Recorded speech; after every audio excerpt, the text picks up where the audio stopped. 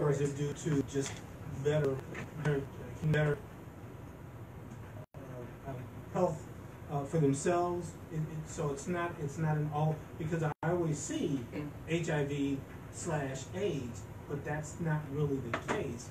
You can have and live with HIV and never acquire AIDS. Absolutely. And it's just from what you said, medication, and then also living a healthy lifestyle.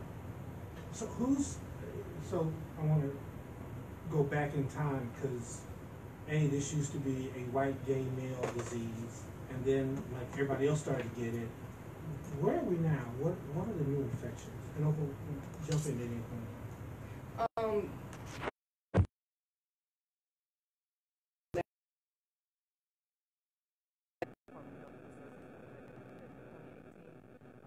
Showed that about roughly over 3,000 people living with HIV, and then probably over 3,000. So that's the St. Louis region, so not just city, St. Louis region. And statewide, that's something like 12,000 people, so you can see about half of that is in the St. Louis area. Now, are there any demographics about who is getting young, old? Because I've heard a report folks getting at least STDs.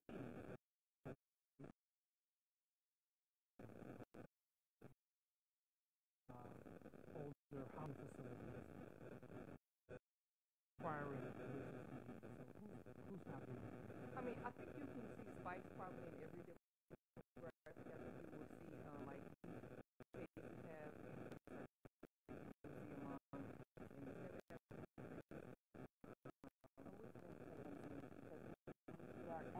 I was going more because in a sense. Well, MSN is in the second. I think what Fran is pointing to is probably the most new infection. Folks within the 15 and 30. I mean, they're out there active. They're more active than a lot of the older categories. And the message should be is that you should get tested, and then that's how you know your HIV status. Get tested. You can't tell by looking at someone. You can't tell by anything else other than actually getting an HIV test if you are HIV positive. That's number one. And then also, obviously there are things that make you more vulnerable. HIV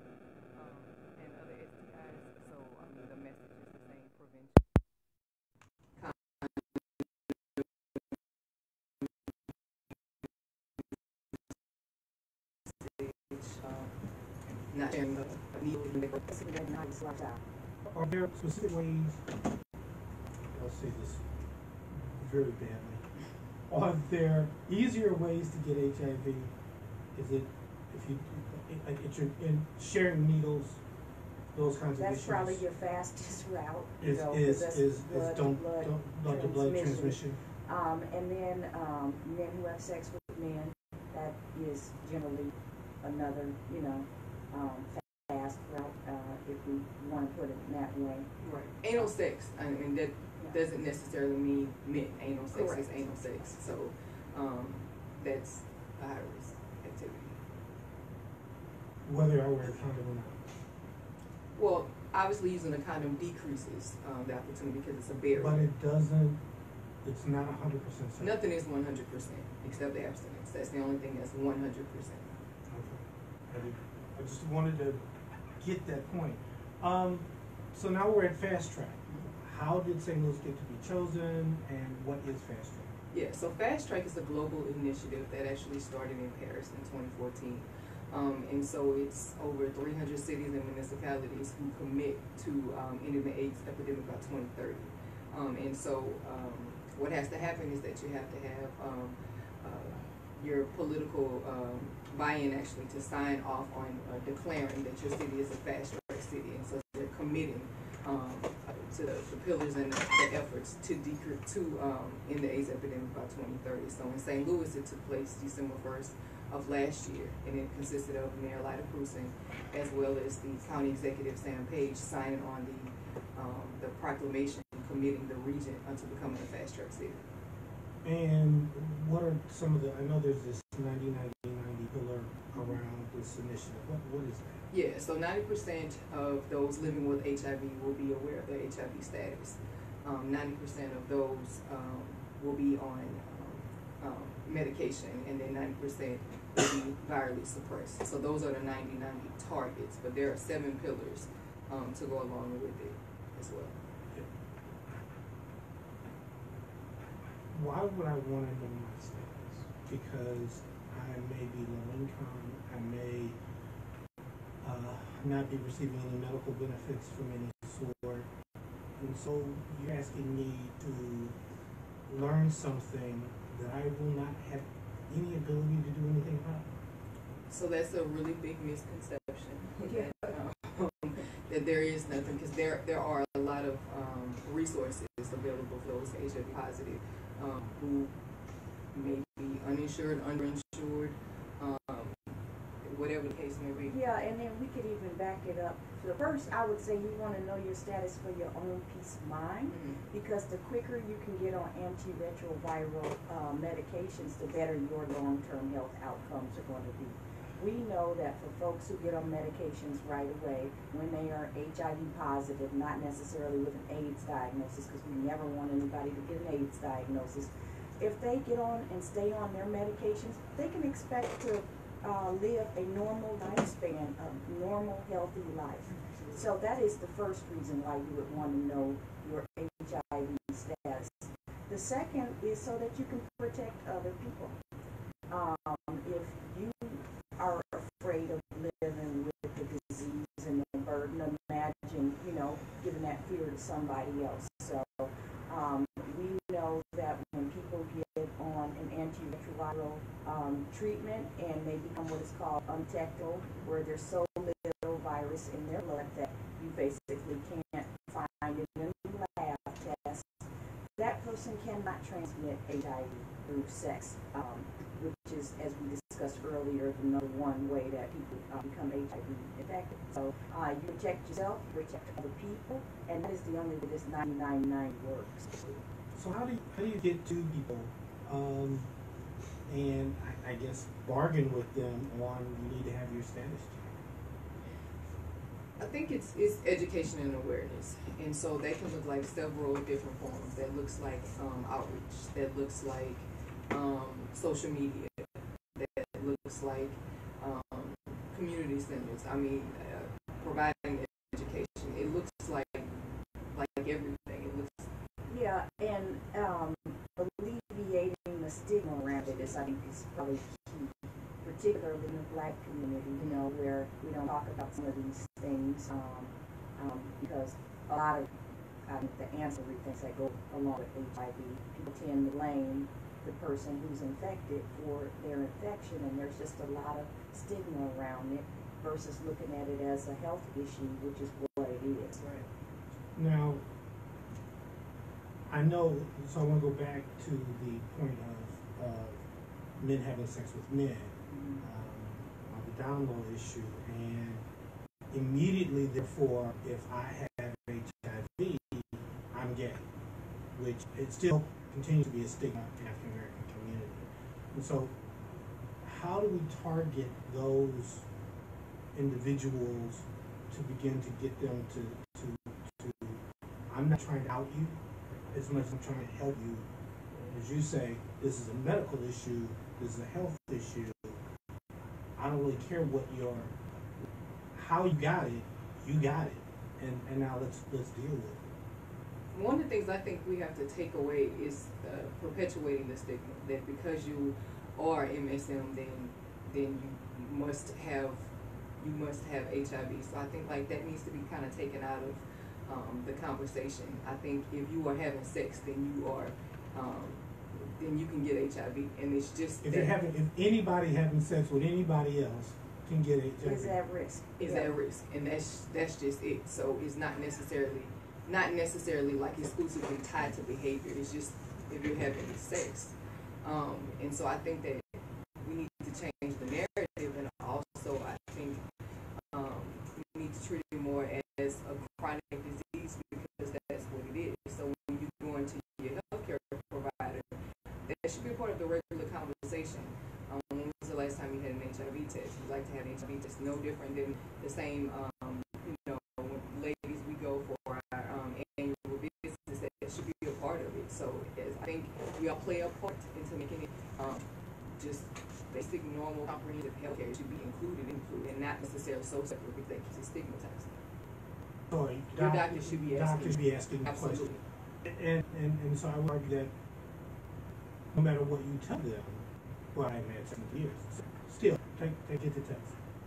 I mean, I think it definitely no different than any other test. Your doctor will say, okay, based on this, I recommend you take this test. It should be have a conversation, but depending on whatever you have going on, then they should determine.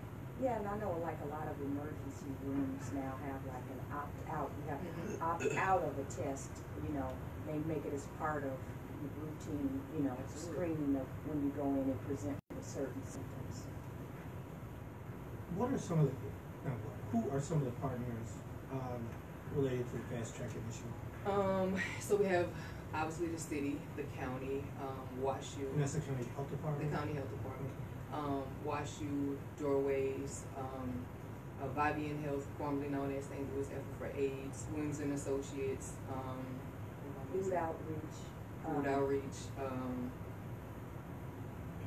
And do they all Missouri have Department of Health and Senior Services. Do they all have individual roles, or is there sort of a coordinated role that people are supposed to be doing? Yeah, so when we met on Eastern first, that was the collective steering committee, the body, and then from then, so we have that's the steering committee, but then we have different committees that work on certain pieces. So everybody has a role to play, but we're a collective unit. And I think it's important to mention that this work is going on prior Absolutely. to, you know, like all of these agencies and organizations that she's talking about have been sitting around the Ryan White Planning Council table, which is like our region's collective group of positive people and service providers. We've all been collaborating for a long time, but this makes it official. It puts some real goals in place and gives us these pillars, as Brenda was saying, to work toward and meeting this international goal. Is there, I'm going to assume there's not a penalty if you don't reach it, but is there, how does this increase the effort, or does it crystallize the effort because it says we want to meet these specific goals? Yeah, kind of like what Opal said, we already wanted to meet these goals. These aren't like anything new. for to be vitally suppressed. You want people to have access to medication and treatment. You want people to know their status. These are all things that we've been working on since the Ryan White Act inception in the early 90s. Absolutely. Right. So this kind of has more of the political support by having the mayor and the county executive. So it gives us an opportunity to leverage resources in a way that we probably do to some degree, but this is a larger push to have those resources leveraged and continue the work that we have already started. And there's a little competition kind of between jurisdictions or cities that have signed on with this. I think like New York is the first. Target. Yeah, they made their targets, and so it's like, well, that's something for us to aspire to. They tend to lead the way in a lot of HIV care initiatives anyway, and so it's a way for us to look at the best practices that are going on around the country and internationally, and to adopt those here instead of sitting inside of just using our resources on our own. How are some of the outreach efforts being conducted? How are we getting the word out to the people on the street? So this is one way, but then also any kind and of thank you. Right, we appreciate that. But then also, like I said in December 1st, there was a press conference, so that picked up a lot of steam. That went, it was picked up by all of the local news, and then also we've been getting interest from other community members who are interested in wanting to take part of it. So it's been a lot of media, social media, and then community events to push. Is there are there any particular things? I know there's one Friday, but are there any community gatherings, any other activities that are going on that people can follow either on Facebook or LinkedIn or some other, so they can follow this along the way? And how I know that this show is going to reach a certain segment of people who are probably not the people who you want to really target. How are we getting down to the street level where, hey, why don't you get tested? Hey, why don't you get tested? Kind of things take place. Okay, so just so I'm clear, so you talking about fast track or just getting tested in general? Fast track or both. Okay. Both. Okay. Because one feeds into the other. Okay, so we have our first fast track sponsored event on Thursday, February 6th at Harris Stowe. Thursday. Well, I think you're referring to Black AIDS Awareness Day, which is Friday. Yes, thank you. Thank you for the say.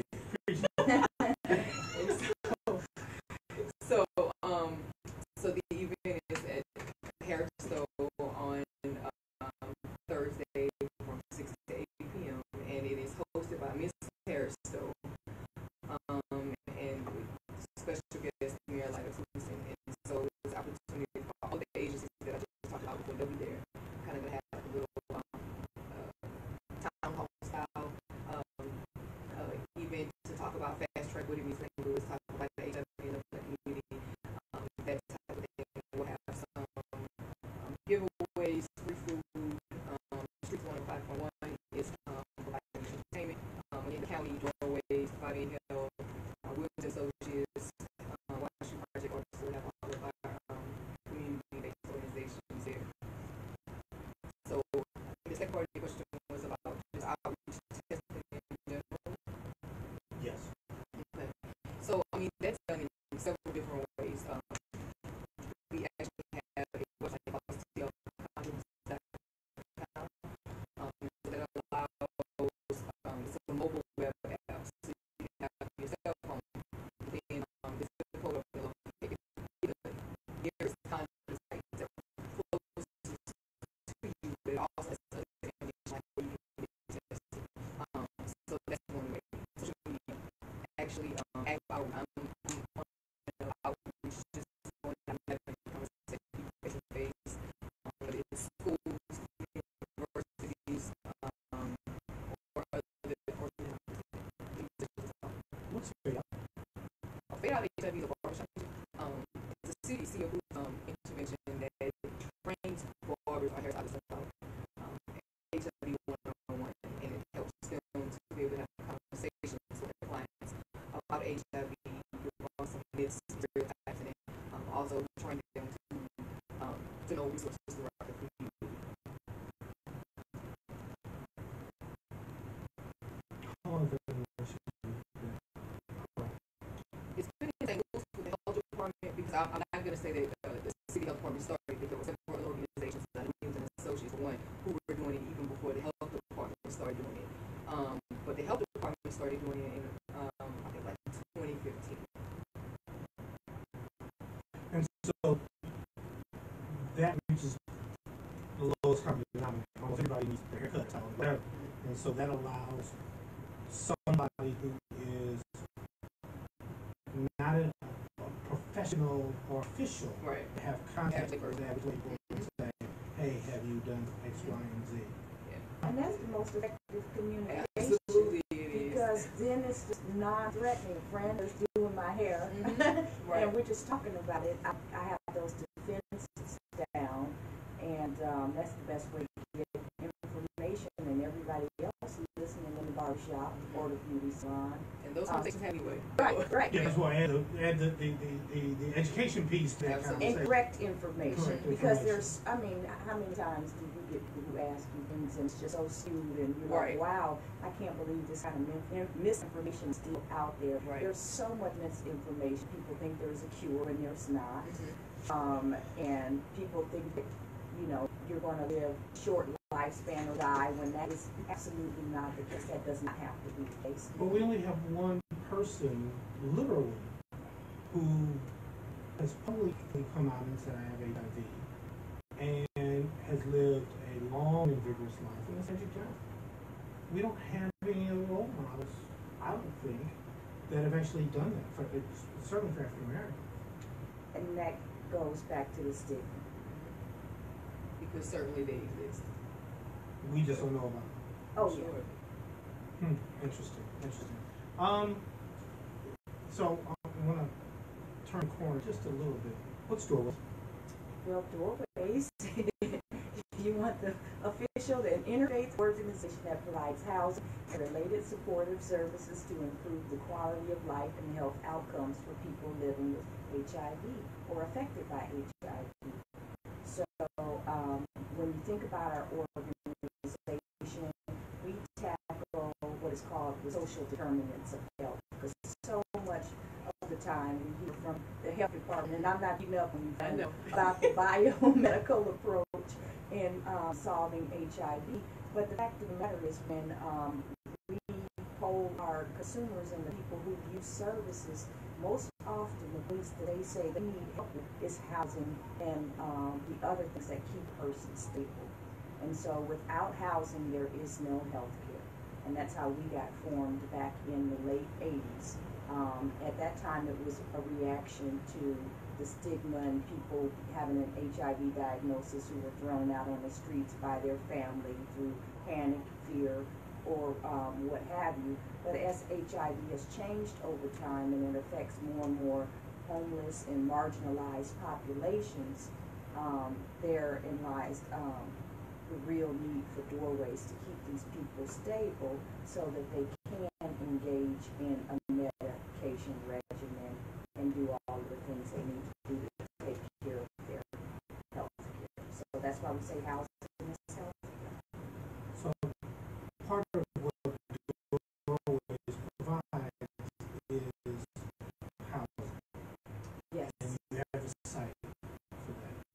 We have multiple sites across the city. I think the most people think of doorways, what they think of. They think about different housing developments, and those range from our 24-hour licensed medical residential care facility where people with advanced illness live, to buildings that we have where people live independently on their own with some supports. But really only like 1 in 10 of our clients actually lives in a doorways building. Most people live out in the community on their own, and they may have a health bout or some issue that they need some support from us from time to time. And that could be assistance with rent, that could be assistance with utility payments, or our emergency housing program where we take folks out of literal homelessness and put them on a path of housing stability. So our programs really range depending on what an individual client needs. And we do that in the metro area. We also do that in a total of 132 counties in Missouri and Illinois. So if you think about Doris being headquartered out of the city of St. Louis, our services go all the way down to Springfield, Missouri, and up to Springfield, Illinois. Are people referred to you? How do people find you? Well, that's the great thing about this Ryan White network of providers that we have. There is something called medical case management that anyone, I guess, who tests positive for HIV can become involved in and encourage that. And those folks do an assessment of need when someone becomes enrolled, and usually 9 times out of 10 housing is a factor, particularly for low-income people with HIV. And in our region, most people with HIV are low-income. I think something like close to 80% living below the poverty line. Even if you're not homeless at that point, you're probably what we call precariously housed. You know, I'm doubling up with Franda, Right. or I'm somewhere that's unsafe or what have you, because, you know, folks are living on the margin. And so that's how we get our referrals. We also get our referrals through the coordinated entry system, through the different homeless continuum of care providers in the city. And I'm sure probably done a show on the COC, or continuum of care, and Doorways is a part of that. So that coordinated entry, if someone has an HIV diagnosis, they usually get bumped up high on the priority list, and we are the HIV front door for the city for coordinated entry. Now, I saw on your website, you serve roughly 3,000 people a year, 32% of women. Yeah. And you serve people from 10 to 71? Yeah. Yeah, that probably is older information. In the past, we have had some children who were clients. Most of those kids have aged out in terms of being a child and are adults now. I haven't seen us have a child as primary client in a while, and that's a great thing that there are few perinatal transmissions anymore. Has the state of Missouri had a perinatal transmission in the last 10 years, Fran? If there is, like, less than a handful. Okay. Yeah. But I also see a large, I don't remember the number, African American. Yeah, in the metro area, it's something like 80% of the people we serve are African American. And that has changed. You know, I've been at the agency now for 12 years, and when I first started at Doorways, the lobby was a lot more diverse than it is now. And now you see primarily African Americans in our lobby. And that is because we know that there's just more, high-level incidents in that community. And, Black people tend to be more impoverished and have some of these other things that we talked about can be risk factors, Friend, there was a question I didn't ask earlier.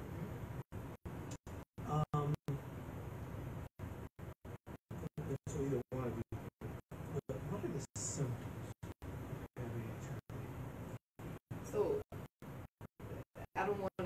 There's not necessarily any symptoms. So that's why we recommend testing, because there may not be any symptoms at all. But if there were to be symptoms, some flu-like symptoms, persistent, won't go away. And that's more kind of like the initial exposure. But from my understanding, and I'm doing the best I can as a HIV negative person to explain this. So let me just say that some people have that flu-like symptom, and they may not experience it for years. Absolutely. Is that right? Yes. Yeah. So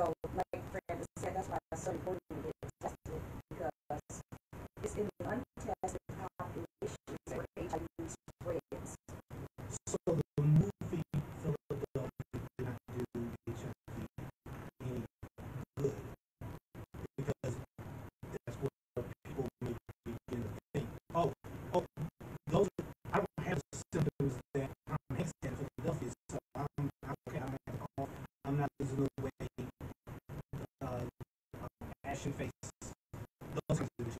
No, I think it's good for that time. Because I think that's what they were doing at that time. I think that's like in the 80s. Philadelphia, one of my favorite groups. So I think it was maybe.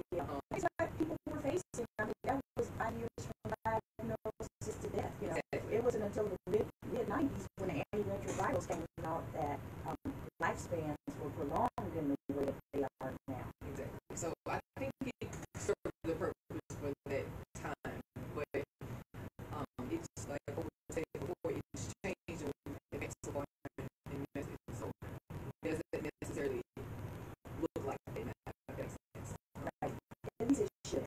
Because there are cases where people have been out of health care, particularly in homeless communities, where we see that in our cooperative facility, that's about that 24-hour license care, that we've seen men come in emaciated at 80 pounds and they're 6 feet tall.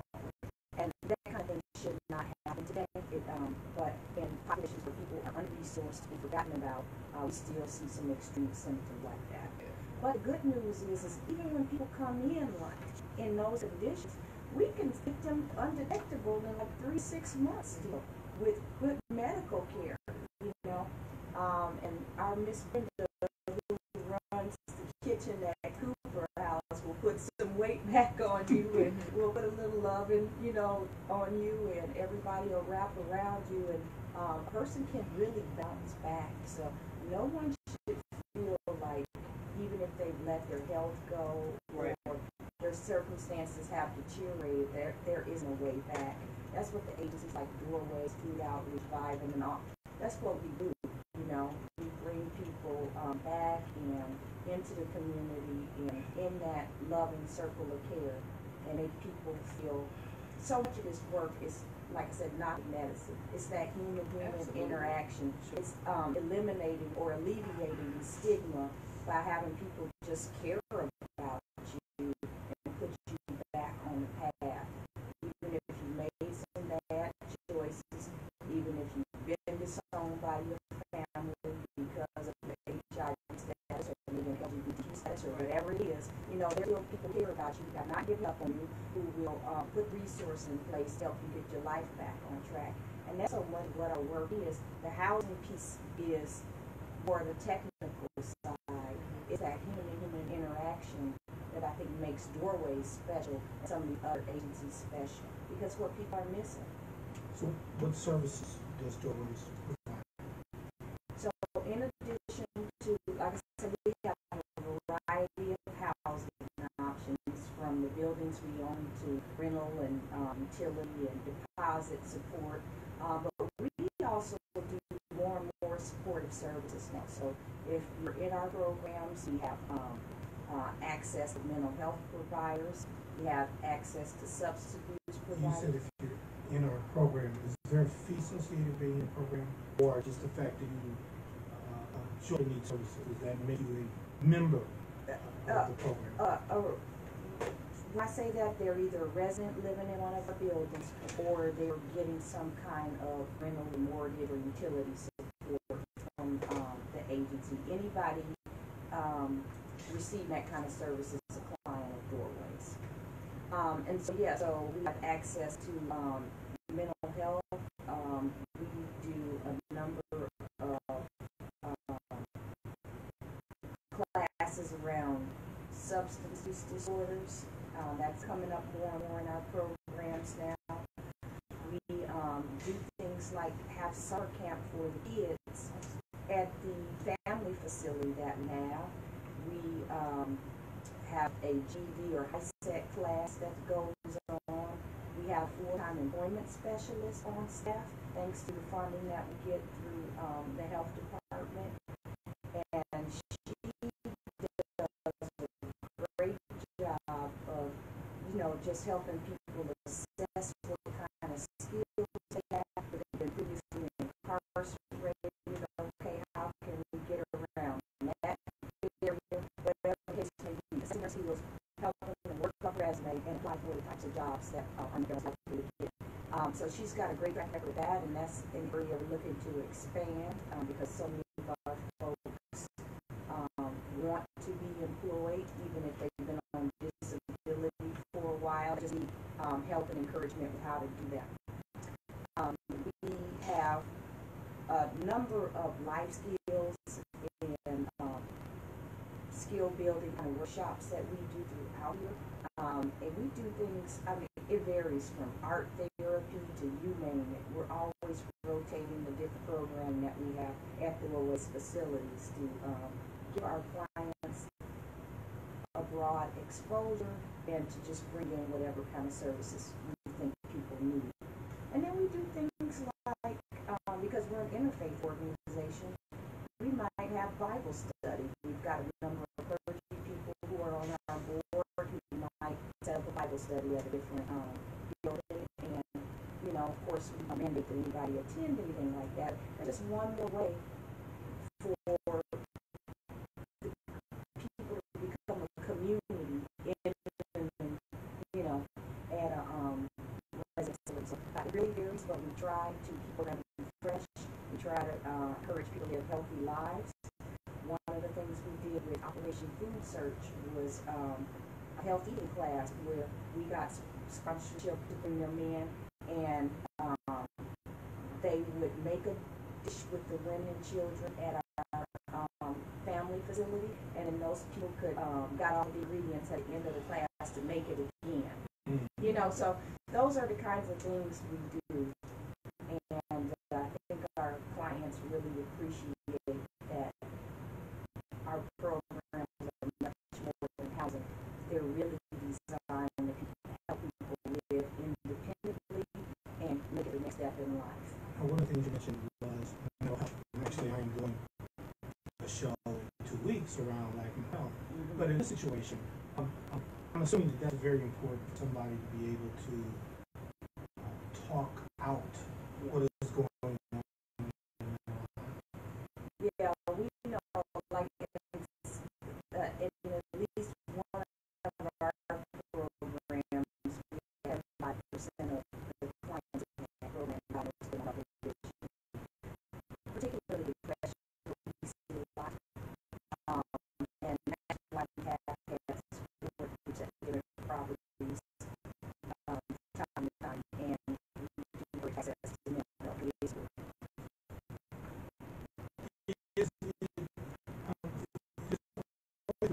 Conversation about having mental health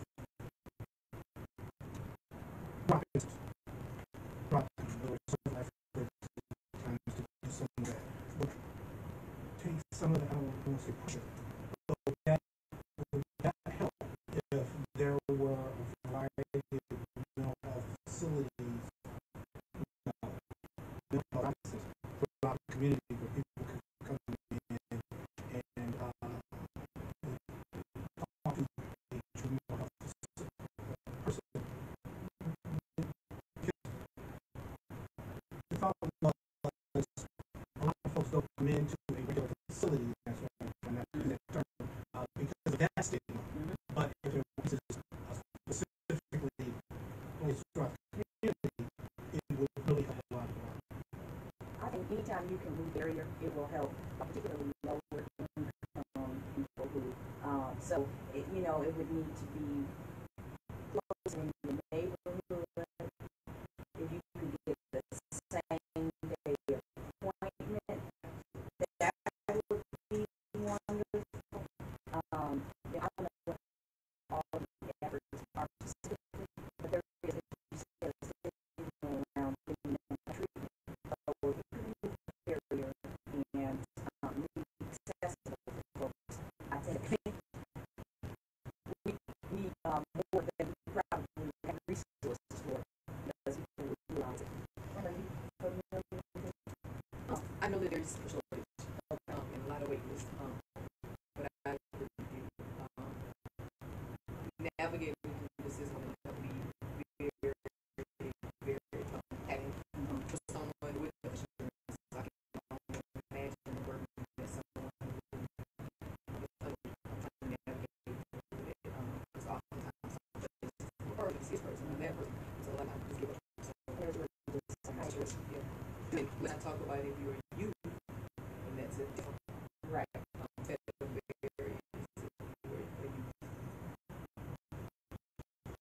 So,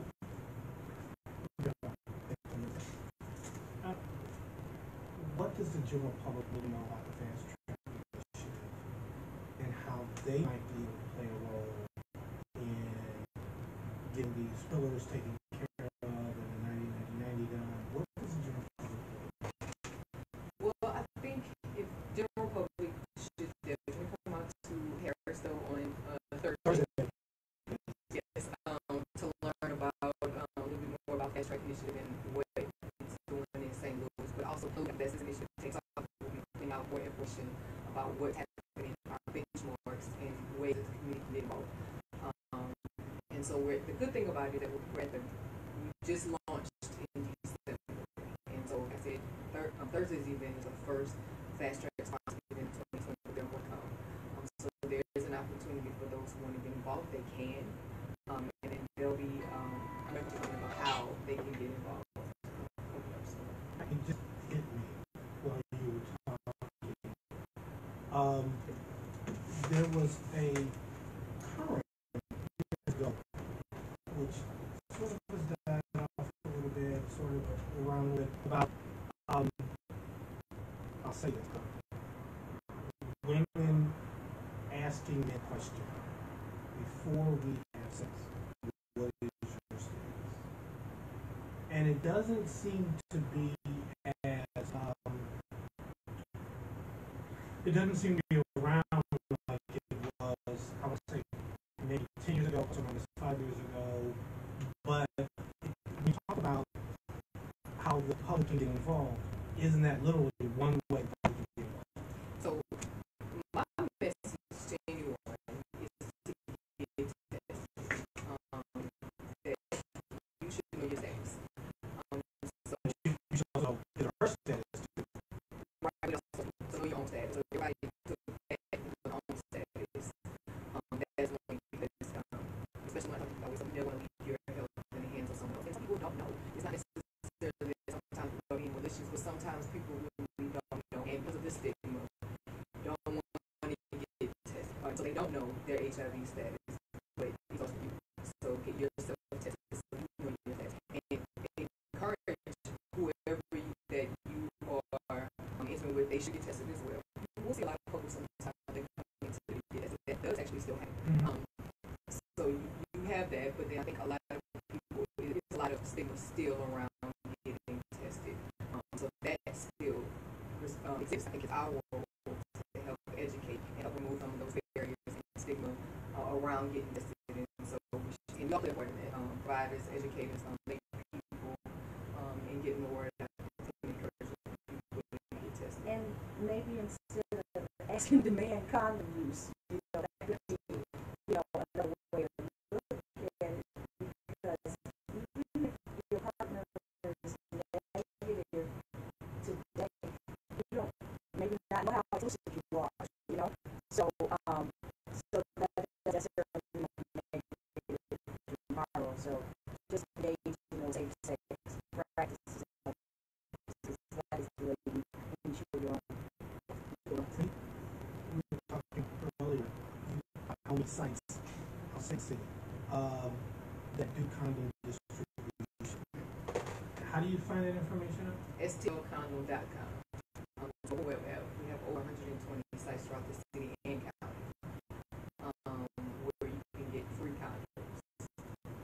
Doorways is one of those sites, and we have a couple of condom rolls that the health department replenishes, and you'd be shocked at how many people utilize that service. I mean, that roll goes down pretty quickly. We have Uber drivers who distribute condoms for us as well. So it's definitely a community driven intervention that and we get calls, hey, we're out of condoms. The barbershop that I brought up earlier, all those barbershops that are involved in FedEx should be also condom distribution sites. And how many condoms do you all for a month? For a year? Do you have any idea? A month? No. A year? Yeah, there you I was go. gonna say somebody. You take it more than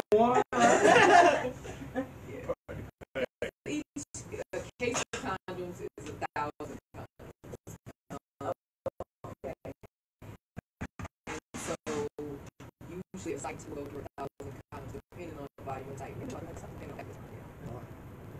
Yeah, he's around here, so. Okay. Anyway, so what is Black HIV aware? I really we need to stop saying HIV discussion. This is Yeah. because one doesn't necessarily used to, but one doesn't necessarily mean the other. And I think that's part of the stigma. Well, if I get HIV, I'm going to get AIDS, and that's the difference. When if I just say HIV, oh, okay, there's a possibility that I'm going to get HIV. I just think we do it at the same time. Wait, what is National Black HIV AIDS awareness day? So it's February 7th, and it actually started in 1999 as a grassroots effort just to raise awareness about HIV in communities of color. That's how it started. And so each year, it usually has a theme, and this one is for 20, we're in it together. So that's the theme for 2020 AIDS Awareness Day. And so it's an opportunity where we encourage testing, awareness, and education about HIV. Is there any today? But is there any specific activities that are going to be related to that? Right. So you mentioned there. So that's and it also is having an event on the 7th. And I know I watched you was part of that. It's called the Black Ballroom Expo. Getting now. So that's yeah. With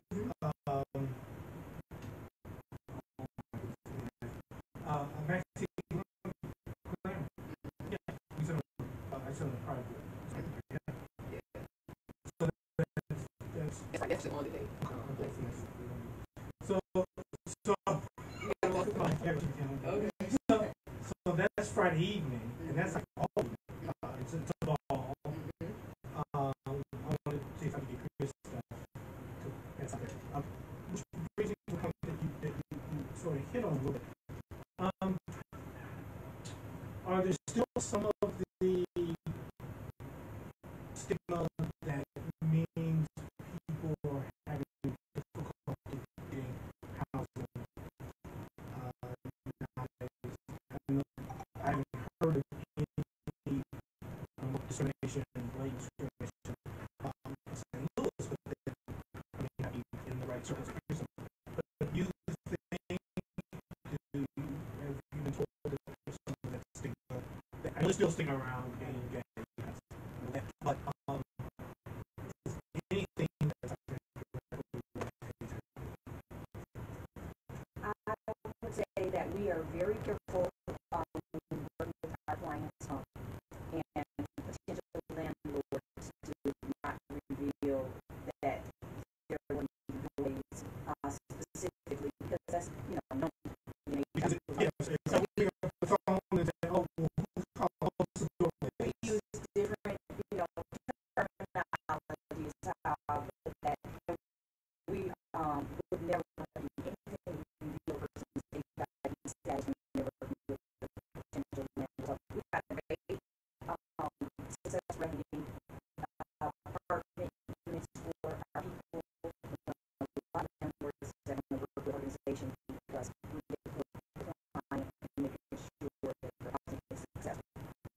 But that said, there have been a number of incidents over the years where we've had difficulty getting my mail delivered to properties when the regular mail is due because it's a school. And I'm putting that in quotes. Air quotes. For the folks who are only listening. And thankfully, that's been a number of years ago, but it's been within the time I went to the organization. We've had challenges with contractors wanting to work on the building because they think that maybe they don't need the air. I don't know. That goes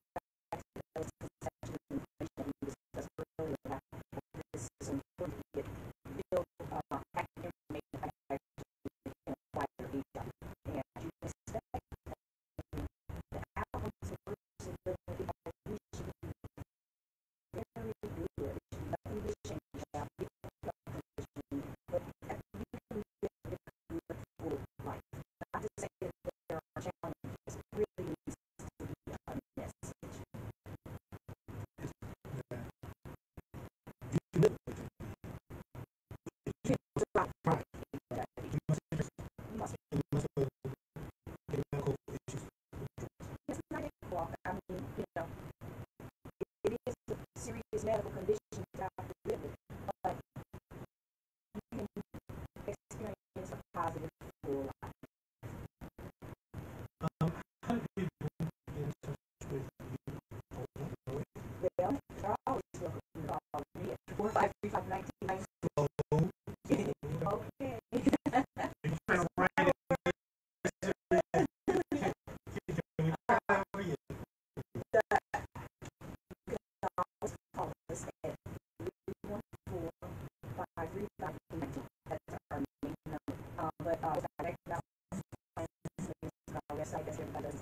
And that's doorwayshousing.org. You can also sign for the email newsletter. Yes, they can go right on the website, doorwayshousing.org. You can get our monthly Doorways Dispatch, we call it, full of great information about our programs and fundraisers and all of those things. And that's the best way to stay in touch with us. Now, I think recently there was a major announcement by Rose. Do you want to share? Me on this Friday, yeah. That's okay. Yeah, we are very excited. We will be breaking ground this fall on a new campus organization here on Jefferson and Stoller, a couple of blocks south of the NGA campus is going. And that will be building 50 units of housing, and that'll be combined with the new programmatic and administrative headquarters for our organization. Our services will expand around behavioral health and employment, and we have lots of partners going into this. We have signed agreements to help us fill out our services, and so it will be somewhat stop shopping people in the but centered around their housing needs, not the health. It's what we think is one of a kind model across the nation. It's gotten a lot of attention and support. The first phase of construction was about $17 million, and we've already raised over $14 million in about 18 months with the help of our partners in the city, but also the private come out in full force of support of this project and our expansion, and it's an exciting time with our agency. Donations to the center. Oh, yeah, like I said, I just wanted to 17 High Street. So I'm still there every day with hat in hand, and sometimes those last times are ones to get because you reach your best donors and your best prospects. But we are certainly out there raising the money. Dollars if they're interested at 314-535-990 or go on our website or to learn more. And we would be happy to help us get defense on. Probably first about this fast track initiative, and is there someone from that? Yes. So you can give me a call at 314-614-61, or you can also go to the city's St. Louis website and click on Department of Health.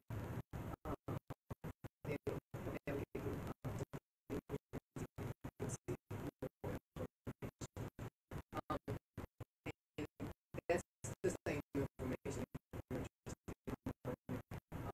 part of the investigation. Are there any organizations